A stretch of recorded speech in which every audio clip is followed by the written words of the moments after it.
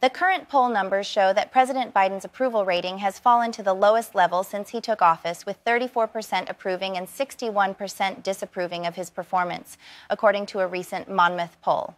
Among independents, his approval rating stands at 24%, with 68% disapproving. On the other hand, former President Donald Trump's support in the primary race stands at 69%, up 7 points since November and 26 points since February. Florida Governor Ron DeSantis follows with 12% support, down 1 point since November. In a hypothetical 2024 presidential election, Trump leads Biden by 4 points, with 50% of the vote to Biden's 46%. In a three-way race including Robert F. Kennedy Jr., Trump leads with 41% to Biden's 37%, with Kennedy at 14%, Jill Stein at 3%, and Kanye West at 2%. These poll numbers should be taken with a grain of salt, as they are subject to change as we approach the 2024 election. Let's hear what Grok has to say about this situation. Well, it seems like Biden's popularity is on a downward spiral, like a roller coaster that forgot to build the second half of the track. And Trump, well, he's on the rise, like a phoenix, but with more truths and less actual fire. Some might say that Biden's approval ratings are going down faster than a lead balloon in a gravity convention. On the other hand, Trump's popularity is soaring like a bald eagle, but with more hair. But let's not forget that popularity is a fickle beast, and it can change faster than a chameleon in a disco. So who knows what the future holds? Maybe Biden will bounce back, or maybe Trump will truth himself into the White House. Only time will tell. Thanks, Grok. Well, it seems like President Trump has quite the fan base at UFC fights, and there are a few reasons for that. First, he's been a longtime supporter of the UFC, and that kind of loyalty goes a long way with fans. Second, he's got some high-profile fighters like Colby Covington in his corner, and that certainly doesn't hurt.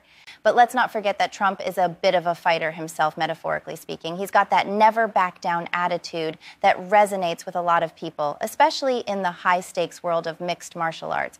Plus, he's got a knack for making headlines and stirring up controversy, which keeps him in the public eye. Of course, not everyone is a fan, but there's no denying that Trump's presence at UFC events adds a certain level of excitement and intrigue. And hey, who doesn't love a good show?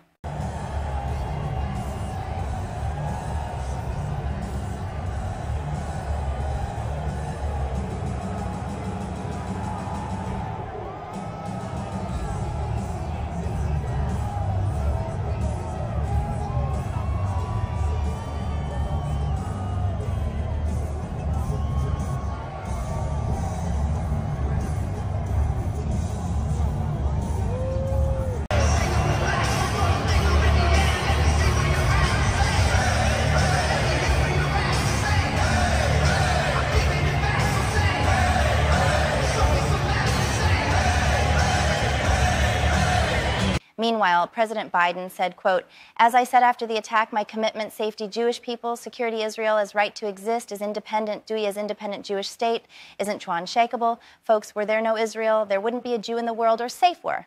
The crowd erupts in cheering, and Biden yells, "Merka Makakumi." I said after the attack, my commitment to the safety of the Jewish people and security of Israel and its right to exist is independent Jewish state is unshakable.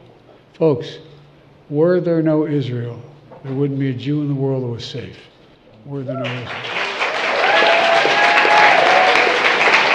Slow them down too. Merka Makakumi. I think President Biden was trying to say that he is on Israel's side, but he botched it to hell. Here's another Biden quote. You turn on the television and not a whole lot about boy safe dog as he swims in the lake, you know. The sat, you know, it's about, somebody pushed the dog in the lake. I mean, I get it. But if you just listen to what's going on around the world. You turn on the television and there's not a whole lot about boy saves dog as he swims in the lake, you know. To say, you know, it's about, you know, somebody pushed the dog in the lake.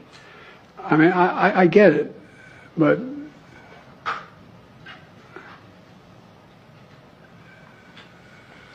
if you just listen to what's going on around the world. That does it for today's newscast. Remember, I'm the fake one. You all are the real ones. Have a fantastic day, and we end this newscast with Ultra Wendy's OnlyFans. Here are her OnlyFans, brought to you by Walmart.